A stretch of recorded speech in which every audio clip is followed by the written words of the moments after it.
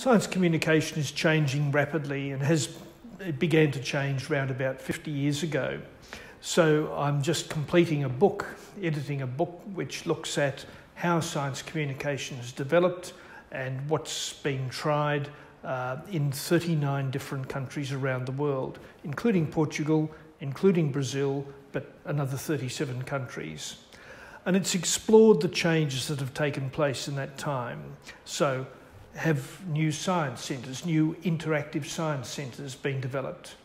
Have university courses been started in that time? What about science festivals and science fairs? What about the media? How has that changed?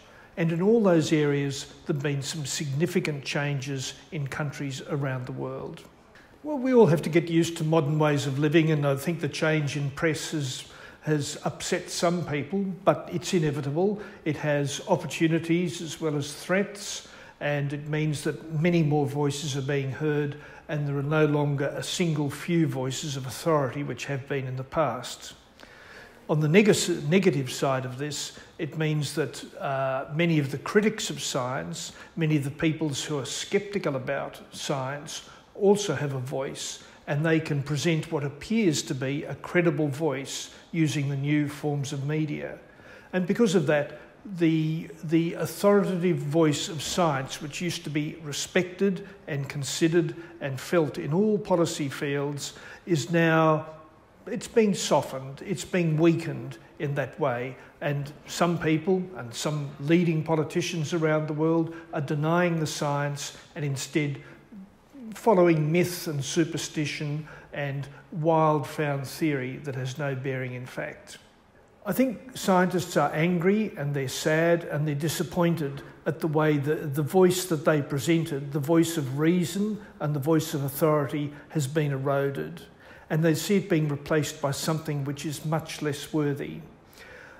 And they're not sure how to counter this. They're not sure what they should be doing by way of science communication, and they're not sure how they should be going about it.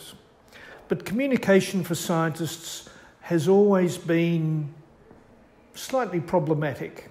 Some scientists are wonderful at doing science communication, and we've seen people on television who can explain complicated ideas very simply and very colourfully. We've seen, though, many scientists who are reluctant to come out into the public arena now because they know that any response they make might meet with scepticism or derision or an angry response or hates on Facebook. And I think that the other component to be taken into consideration here is that scientists have a very demanding job as it is. They have a full-time job, and then they're expected to communicate on top of it. And so they don't get rewarded for their communication efforts. They don't get promotions, they don't get appointments, generally speaking. And although institutions expect them to communicate, and to some extent want them to communicate about their work, they don't recognise these efforts.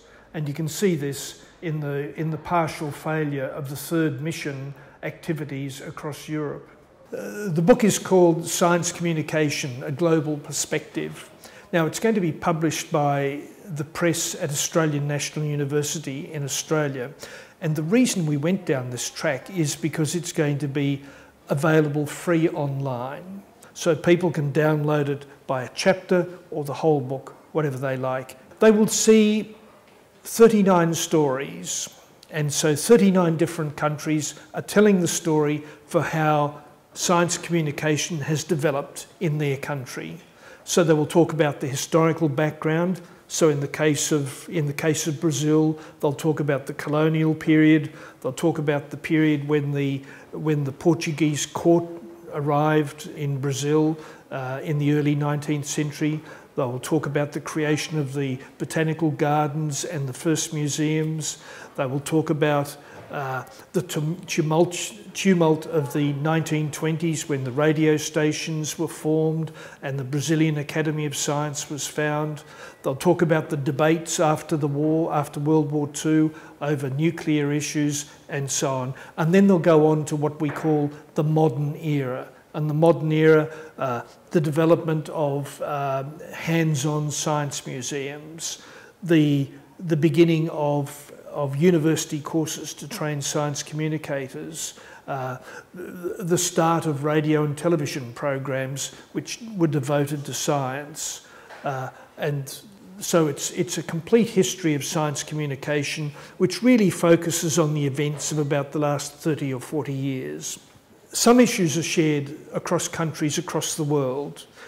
One of the best things about the book, I think, is that there's a huge diversity in the countries that are involved. So if you look at it in terms of the gross domestic product of the countries, the poorest country is Uganda, which has a gross domestic product of about 650 US per year. At the other end of the spectrum, you have Norway, which has a gross domestic product of 81,000 US per year, and that's a factor of 127. So the issues that affect countries like Uganda will be different to the issues which confront countries like Norway. Uganda is going to be more concerned with providing basic agriculture and health services and trying to lift the economy of the country. Norway is going to be more concerned about ethical issues and issues of democracy to allow the people to have a full say in what sort of research is carried out and what the implications of this research are. But some questions are almost universal, and the Brazilian chapter identified 3 of those. And the first challenge in the Brazilian chapter is one of inequality and the fact that much of science communication activity is only available to people living in the cities and the large regional centres, museums, films, exhibitions, talks, universities and so on. Once you go outside the city into the rural areas, it's difficult to access these. There's also a wealth issue. It's much easier for the middle class, richer people to access these issues than poorer people. So that was the first challenge, one of inequality, and that is felt across the world.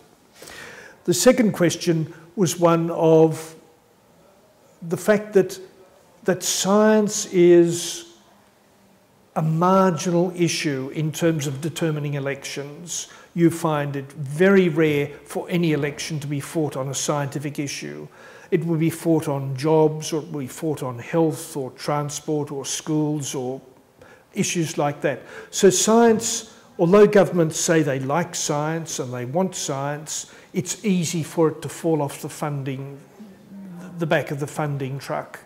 And so the issue that the Brazilian chapter identified was we need robust policies about science and about science communication. You can't just turn the tap on and then turn the tap off for science. It has to be a continuous thread because projects take years, decades to come to fulfilment.